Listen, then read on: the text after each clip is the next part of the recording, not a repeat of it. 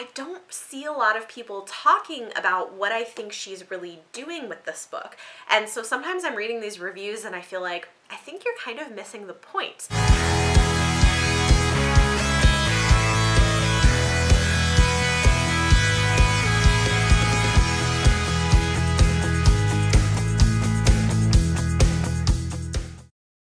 In October was one that was picked for me to read by one of my patrons. Every month my patrons are entered into a raffle and one of them gets to select a book that they want to see me read and review in that month. So this month, Karen over at Run Right Reads was the winner, and she selected Washington Black by Esi Edugyan, which I was really happy about. This is one that I've been wanting to read and I was very excited to have a reason to pick this up, and I ended up really loving it. I think this is such a smart book, and it's so interesting to me because after I write reviews on Goodreads, I usually like to go through and read other people's reviews and see what people are saying about it. And what's funny to me is I don't see a lot of people talking about what I think she's really doing with this book. And so sometimes I'm reading these reviews and I feel like, I think you're kind of missing the point. So let me tell you what I think she's doing in this book. What I think is so interesting and smart about Washington Black is it's a subversion of these traditional forms of exotic travel literature in the vein of books like Heart of Darkness or King Solomon's Mines. And that, I think, is what is so smart and so good about this. And this is the thing, is I think if you haven't necessarily read some of those types of books, you might not catch that that's what she's doing, and that's, to me at least, what makes this so smart and so powerful. The thing about those types of travel literature is they always center a white male character traveling to these exotic parts of the world and interacting with characters of color. And so it's about their adventure, it's about their experience with these exoticized people of color, and often you get this trope of the noble savage where there'll be some character who is unlike the rest of the savages that they come from because they happen to have some level of intelligence or innate ability, and this white male character is always amazed to find intelligence and ability among these savage people of color. Like these are kind of like the tropes that go in that literature. Obviously it's very problematic, like very problematic, but Washington Black is in the same vein of literature, but when I say it's subverting those tropes, the way it does it is that instead of centering the white male character who is experiencing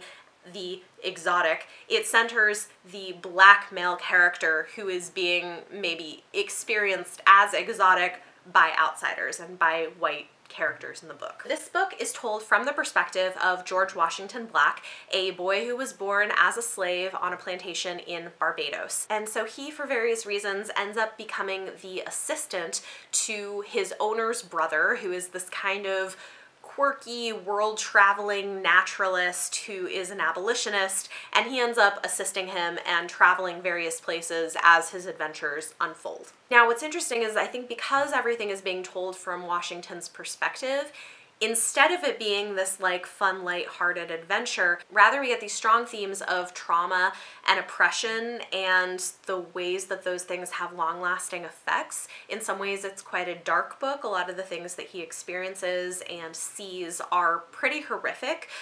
So definitely check your content warnings for that. But I think it's such a powerful and smart book because instead of it being this white man who's like traveling for the heck of it to like experience exotic locations, we see Wash being forced by circumstance and by his status to travel through different places in the world, and yet he struggles with always looking back and trying to discover who he is and having a hard time moving forward.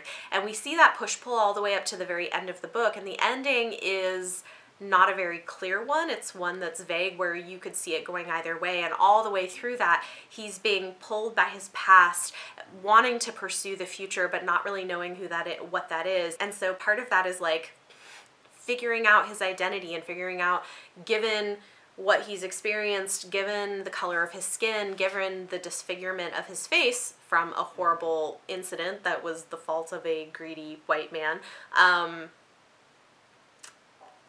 how does he fully embody humanity? What does it mean to be a person, to be a man, to find love? How does he do that given his circumstance and given what he was born into? And yet he's really smart. So again, with that like noble savage thing, he's like an inborn artist. He's really talented. He picks things up really quickly. And so we see from his perspective, these white men being like amazed at what he can do. But for him, the further he goes into these white spaces, the more estranged in some ways he feels from the people and places who raised him. So there's just like, there's so much to unpack here. I feel like you could do a whole thing, and I wrote kind of a long review on it, so you guys can always check that out. My Goodreads is always linked down below, but I think this is just such a powerful and smart book. It's really well executed. Obviously, I ended up giving this one 5 stars. I loved it, and I love what she's doing with it, and I wish more people would recognize why what she does is so good. A lot of the complaints that I see of like people who are like, well, I just picked this up because it was nominated for the Booker Prize and I don't really understand why. Like, it's a fun story. And I'm like, no. Like, look, it's the way that it's written, and a lot of the things that are included in here are traditionally tropes that you would see in those types of travel literature, and it's in that vein, but yet with this subversion. Anyway, there's a lot here. I really loved it. I think it is well worth picking up, especially if you have read some of those other books, and seeing the comparison I think is really interesting.